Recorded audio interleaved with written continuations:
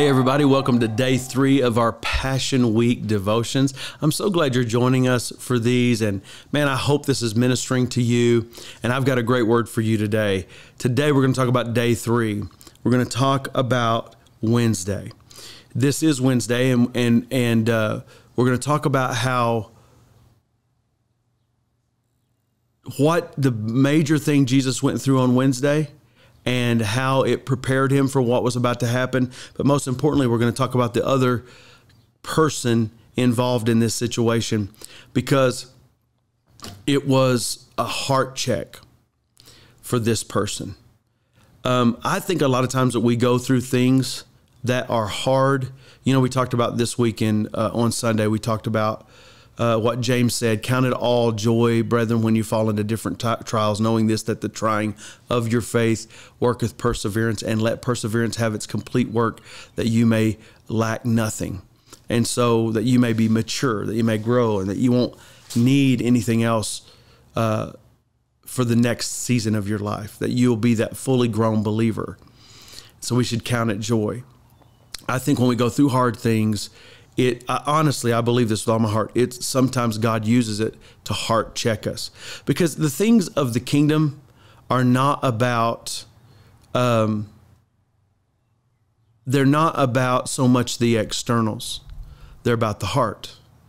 You know, when God chose David as king, his own father didn't even remember him to bring him to the party. You know, when Samuel came and said, I'm going to anoint one of your sons to be king, and he brings all the sons before Samuel and nothing happens. Like, this is not him. This is not him. Do you not have another son? He calls David from the pasture. Think about that. His own father never even crossed his mind that this would be the king, but God saw differently. And when it was thought of and the question was asked, it was declared this way, that God doesn't see on the outward, he looks on the inward, he looks on the heart. So a lot of times when we go through hard and difficult times, it's a heart check. In other words, God is allowing us to see the motives of our heart. He's allowing us to see where we really are with things. And my question to you and to myself today, as I'm going through these devotions aren't just for you, they're for me too. And as I think about this myself, what has been checked in my heart during this time? Where are some motives in me that aren't right, that need to change? Where are some things in me that, man, maybe I'm being prideful about, or maybe I'm not being honest with myself about, or honest with God about? Maybe there's some compromises in my life that years ago I would never have allowed that, but now we're allowing it. There are things in our life that we know are ungodly, yet we've gotten so used to them that we just continue down that path. And I think what happens is that God sometimes will use trials in our life to check that heart. And that's what was happening here. Now, I'll explain it to you in just a moment, but let's read it out of Luke chapter 22, verse 1 through 6. Okay, Luke chapter 22, verse 1 through 6. This is day 3, Wednesday of the Passion Week. And here's what happened. Now, the feast of unleavened bread drew near, which is called Passover. And the chief priests and the scribes sought how they might kill him, for they feared the people.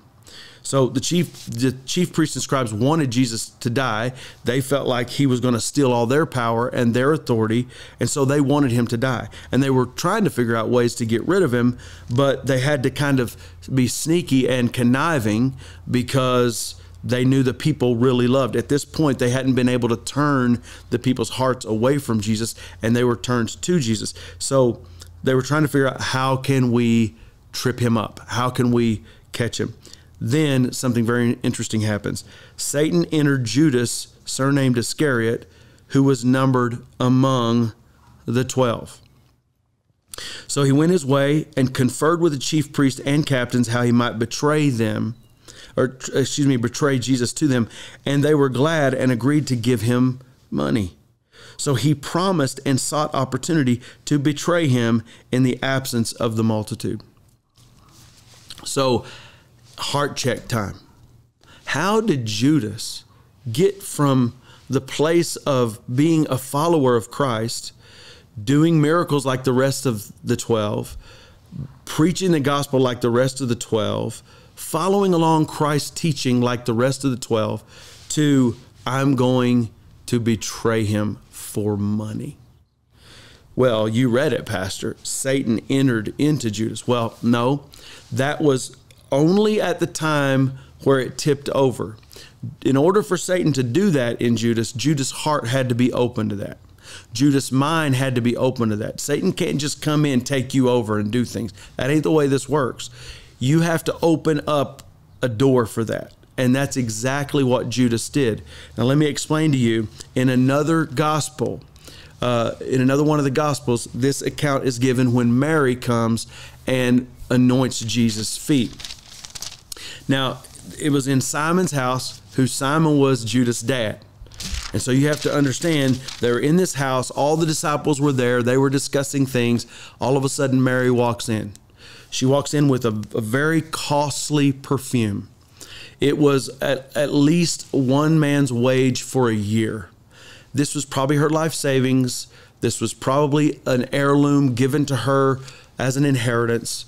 It was very precious, like probably the most precious thing that she had.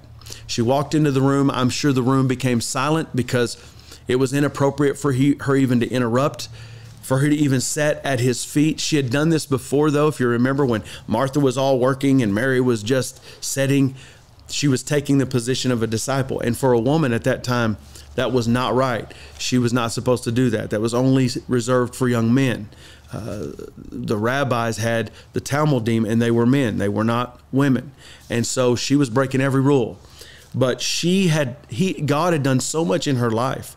Jesus had done so much for her.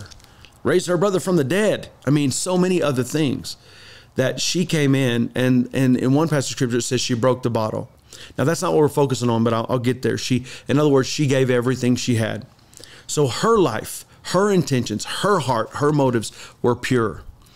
In other words, she was preparing him. She knew something was about to happen. Somehow she got a revelation that he was going to die. He had been saying it, but no one was getting it except Mary.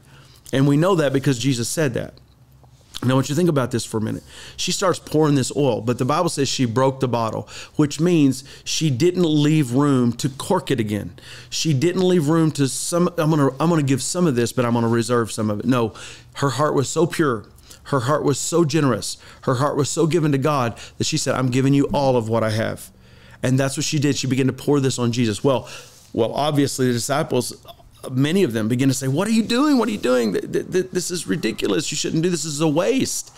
Isn't that interesting that she was seeing prophetically what was going to happen to Jesus and preparing him for burial, worshiping him, perfuming his body. Now think about this. That happened on Tuesday night before this Wednesday, when Judas determined to go talk to the Pharisees. That happened on Tuesday night that she did this. So by Friday, now think about this. By Friday, when Jesus was on that cross, that perfume that she poured over his body, you could still smell it. So think about Jesus as a sacrifice. You know how the Bible talks about that our life, when we worship and praise God and give our life as a living sacrifice, that it's a holy thing. It's like a sweet smelling savor to God. Just think about Jesus on that cross, people criticizing him, people ridiculing, people mocking him, and he was being a sacrifice for us to God. You could smell that beautiful aroma of Mary's worship on his life. It moves me every time I think about it. That's the power of our worship in a prophetic way. Now listen, her heart was so pure and so right. And here's what happens a lot of times when we engage other people who are like that.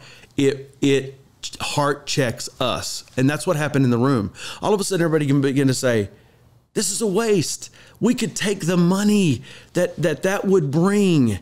If you want to give it as an offering, give it to us and we'll put it in the treasury and we can help so many poor people. And Jesus literally rebuked them and said, shut up. She's preparing me. She sees something you don't even see. She's doing something you can't even receive yet. You haven't even got a revelation of yet. And how dare you say that? You have poor with you, you could always help. But me, I'll be gone soon. And Judas, who was the keeper of the treasure, was the most angry about it, because he said, I can't believe you would waste this. You could put it in. But that wasn't the truth. He wasn't worried about the poor at all. The Bible goes on to say that he was the keeper of the treasure and he was an embezzler. His heart was impure. He was a lover of money. He needed money. He needed status. He needed things to make him feel like somebody, to make him feel like he was succeeding, to enrich his life instead of trusting Jesus, instead of his heart being pure. And here's what happened to Judas. He was caught in the balance. His heart was checked. God checked his heart by using Mary to do something that he considered to be a waste. And in that moment, he had a choice to make. He could repent of what he's been doing.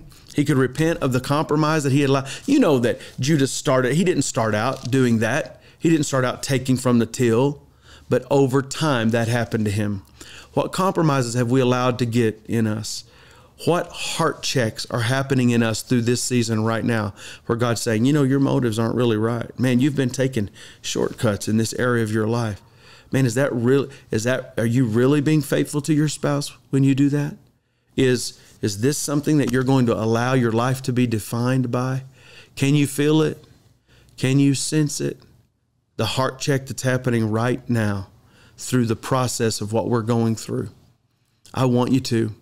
I want me to. That if there's anything in us that would be impure, that God would remove it and that we would be healed from it and that we'd be more like Mary instead of like Judas. So when Judas was heart checked, instead of him repenting, he turned and he decided that he thought that Jesus should be a king and take over and overthrow the Roman government and put them all, these 12, into these places of authority. And Judas saw this as something that would enrich him individually and personally. And because it didn't go that direction, and because Jesus rebuked him, instead of repentance, he became rebellious. And he opened his heart. And after it was all over, listen, after it was all over and Jesus was crucified, and he saw what they were really going to do because he traded Jesus for money. He didn't want any part of it. He came to himself. He realized, I have messed up, but it was too late. And Judas' life ended in such disaster and destruction. Listen, as we're being put to the test right now, let's be honest, that's what's happening.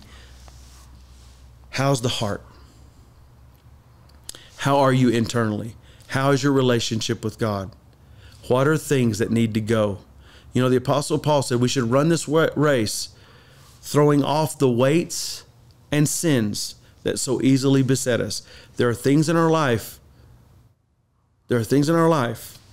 that may be sin, or they may just be weights, things that are holding us down and keeping us from becoming all that what we could be.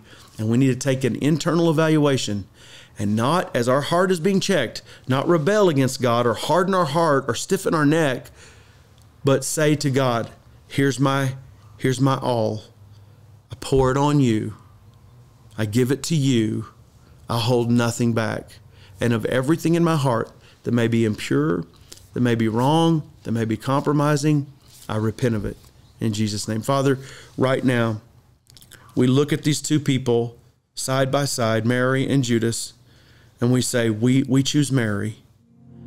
God, and we know that all of us have things in us that probably need to change. Every single one of us, including me and my family and everyone listening and watching and their family. And we give it to you right now. Lord, repentance doesn't mean we're sorry or that we're emotional. It means we're making a decision to turn from things that have gotten in our heart, that have darkened our heart, and turn towards you, the light, so that those things can be exposed and we can turn and follow you 100%. So today, check our heart. And as you check our heart, let us respond, not with rebellion, but Lord, with total submission. In Jesus' name, amen. Have a great evening.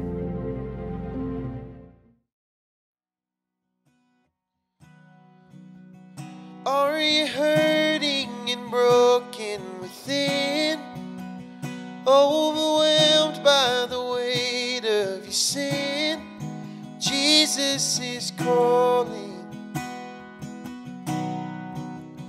Have you come to the end of yourself?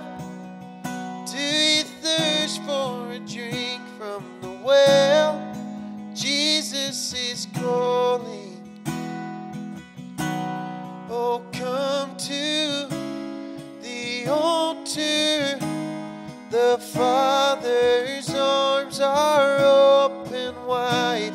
Forgiveness was born with the precious blood of Jesus Christ.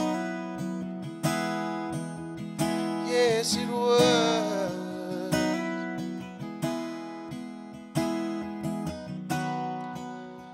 Leave behind your regrets and mistakes.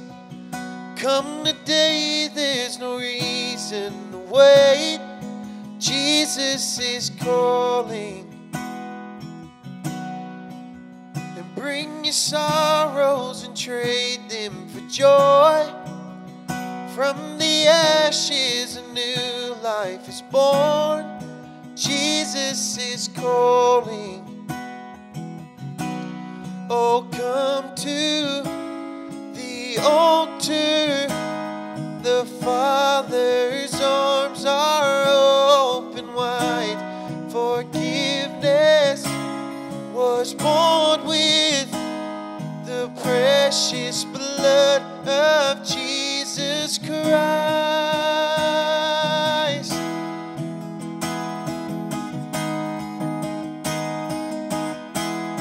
And oh, what a Savior! Isn't He wonderful? Sing hallelujah, Christ is risen. And bow down before Him, for He is Lord of all. Sing hallelujah, Christ is risen.